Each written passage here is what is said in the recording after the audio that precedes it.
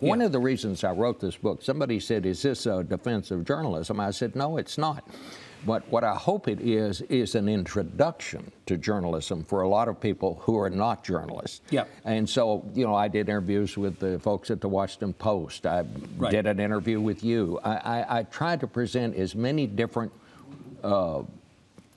reports on people who gather and report this news. Right. Well, let's be clear. This is not a narrative book so much as it is a collection of your reflections on conversations you had for a podcast that you and Andrew Schwartz do at a CSIS in Washington about the state of the media.